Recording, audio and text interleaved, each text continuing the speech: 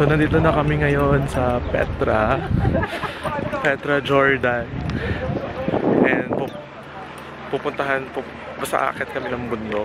Sobrang tagal nito, ilang kilometro yung aabutin. So good luck to me.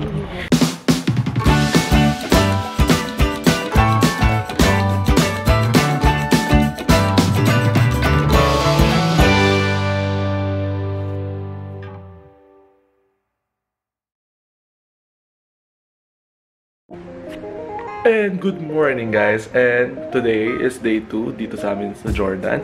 And yes, breakfast na po at sobrang aga ng call time namin, parang kala mo ng PBB, di ba?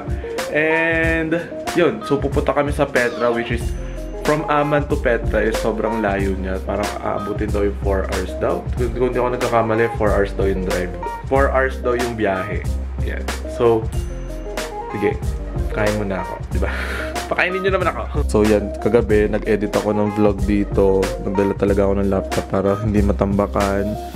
And yung kapatid ko nandun, naliligo na sa banyo, and yes. So yung kinuha ko for breakfast, nag-white rice ako, then may hard-boiled egg, plus roasted potato, and sauteed vegetable. And then meron akong coffee. Pero mamaya kukuha ko dun ng dessert. Sobrang sasarap ng mga tinapay dito.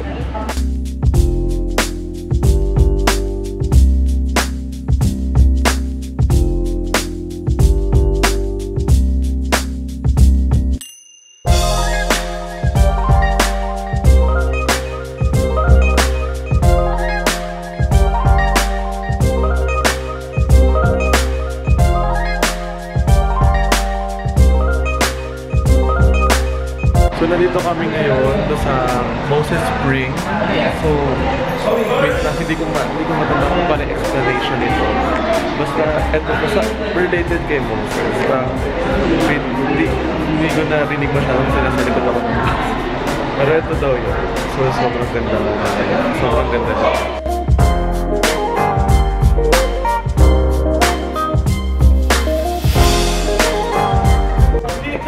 So nandito na kami ngayon sa Petra, Jordan. And basta aakyat kami ng bundok.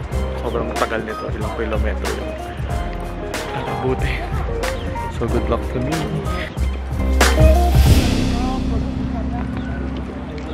So matchy-matchy kami. Yes.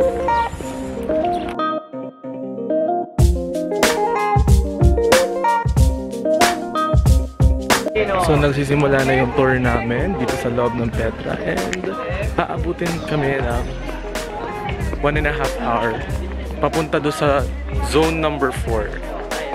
Tapos after nun may explanation, then konting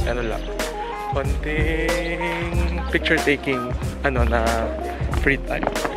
So yun. So ito na. Can you see the facade? Yeah. Yes. It used to be a tomb for one of the Nabatean kings from the 1st century AD.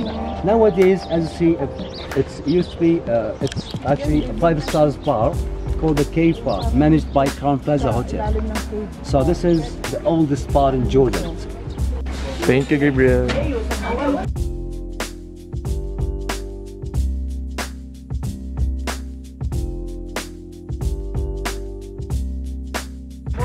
So ang hirap pala, no? Sobrang mabato niya.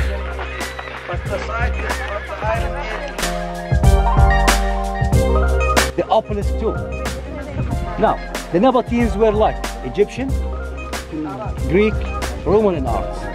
They were Greek in writing. Bedouin their life as a tomb, right? Again, the Nabateans were carved all the facades from top down to bottom. Now here you can see this one. Can you see the stairs on the top? Yes.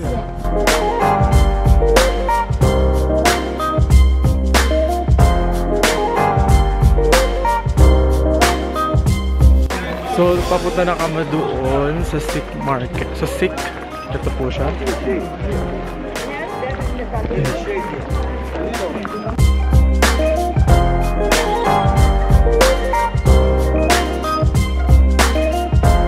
So, nandito na kami sa The Sikh.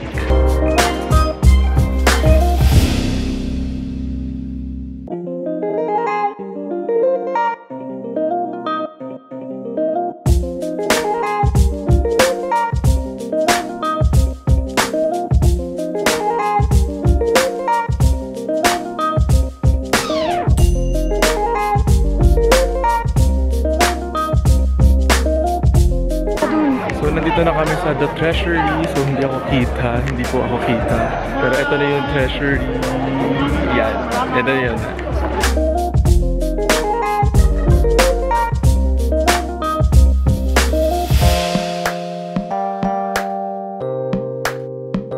Update. So, yung mga parents ko napunta doon.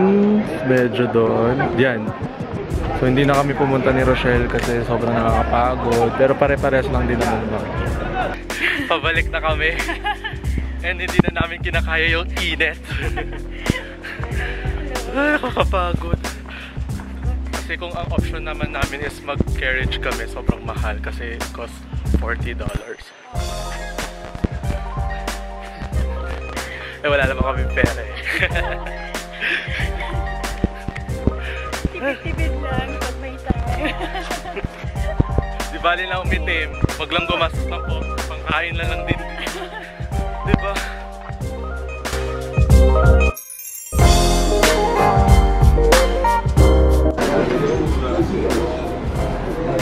So dito kami kakain.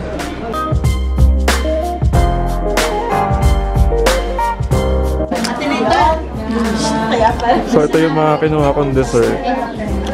May mga pudding. Meron yung parang cookies dito sa Jordan. Then ito parang bokayo. Then ito yung Greek na ano, Greek cookies. Sobrang sarap niya. Lasa siyang polvoron. Must try talaga. Yeah. Kain tayo. Yummers.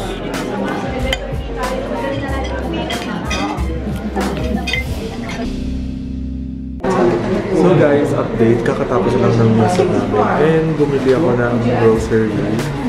Tigisa kami ni Rochelle para sa kasi itong rosary nito is galing, ang gumawa is galing from Iraq, mga taga-Iraq. So, pag inamoy mo naman siya, may rose. May petal rose. So, binili namin siya ng $10, $5 each.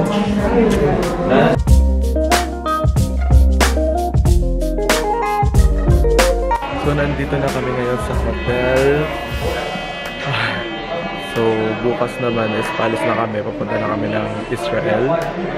And bukas na rin mag-check out na kami dito sa hotel na to. By the way guys, itong hotel na to is sobrang ganda niya. Ang pangalan ng hotel na to ay Olive Tree Hotel. So sa mga may balang gusto pumunta dito, pwede kayo dito talaga nire-recommend ko to. Ang ganda. Sobrang ganda niya talaga. So, day 3 na namin and itong kakainin ko, roasted potato na may hard-boiled, sintinapay, and sauteed vegetable. So, ito ulit. Tita, good morning! Tito! Good morning, tita! Good morning! Wala! Good morning. Ayun.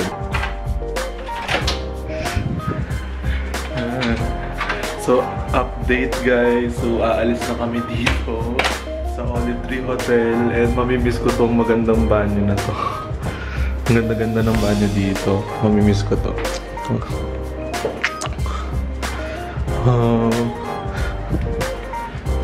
Promise, sobrang ganda talaga dito. Ay, wait! Yung susi.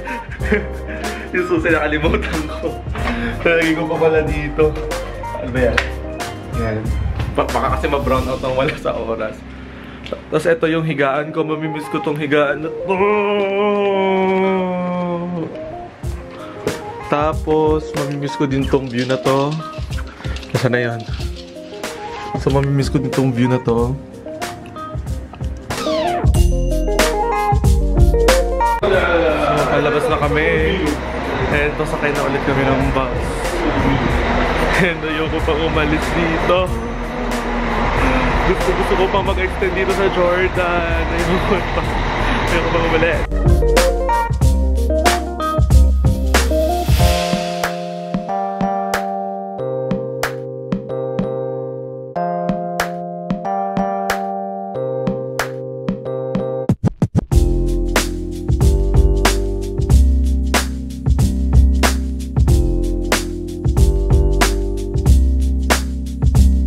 So So kakatapos lang namin sa immigration and natatakan na rin yung passport namin.